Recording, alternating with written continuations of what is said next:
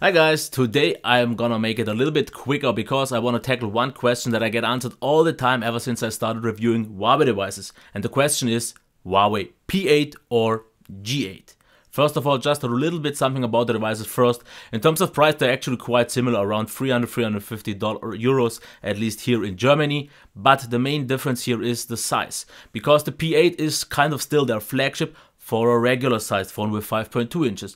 The G8 is kind of a more premium mid-ranger on the phablet side with 5.5 inches. So this already would make a big impact on my decision, and then I would choose the smaller, more compact device, which actually is also built a little bit better. Not really much, but because the G8 has been done really well, great design, but it's a little bit more on the boxy and bulky side, even for a 5.5 incher, but both have been executed very well. It's just because of the size why I would prefer the P8.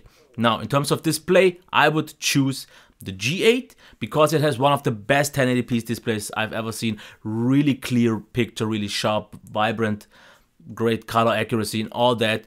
But the P8 does this all very well as well, just not quite on the high level of the G8, but you can't go wrong with either one. Now, the sound, that is the one thing where I would choose the P8 again, because it was just louder, a little bit clearer and a little bit richer. The G8 just wasn't quite loud enough all the time, but overall it would be okay, definitely no deal breaker, but the P8 would win that. The performance is the biggest difference for me, the biggest choosing factor, because here I would choose the P8 for sure. With the Kirin 930 it just performed way better. It was overall more consistent, more lag free, maybe not always super smooth, but it just was well more matured in terms of performance. The G8 with the Snapdragon 616 always felt a little bit more on the stuttery, laggy side, even though I've heard from a few comments that with the latest updates this seems to have improved. But since I've reviewed quite a few 600 series devices so far, and none of them really did impress me, besides maybe the 617 and the A9 from the HTC, I still would definitely choose the P8. Now, in terms of battery life, here the G8 wins hands down, because it was one of the best battery performers I've seen in the last year, with about 5.5–6 hours of screen on time over the course of even 1 or 2 days. It was a really long-lasting machine, really great. But the P8 would get me through a day quite easily with about 4–4.5 hours of screen on time. I don't see this as an issue, but of course the winner here would be this one. In terms of software, they are very similar, actually pretty much the same, so I won't really choose either one. Both should get Marshmallow quite soon. I think the P8 maybe a little bit earlier, but I'm not 100% sure. And then the last thing would be the camera, and here is where I would give the win ever so slightly again to the P8. Pictures are a little bit sharper, autofocus worked a little bit better.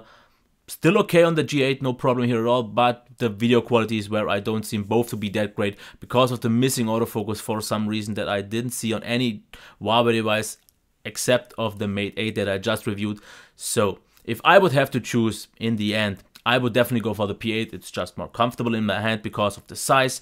It has still a very beautiful screen, the slightly better sound, the better performance, which is important for me, and the slightly better camera, even though that's not so important for me. And then the rest with the battery, the software is still on a very good level. Now, the G8 is something where I have always a little bit of a harder time recommending it, mostly due to the laggy performance and stuttery performance that just did turn me down a little bit. Now, if that really improved with the latest updates, then I take back my opinion and say, definitely a nice phone if you want something of Huawei, but maybe want something a little bit bigger. Now, one question though is to ask maybe, and this I will maybe be able to answer in about 2 weeks: G8 or 5X from Huawei, or from Honor to be precise, because I will be getting that maybe sometime next week. These are pretty much the same device, just that the one is from the slightly smaller daughter company Honor.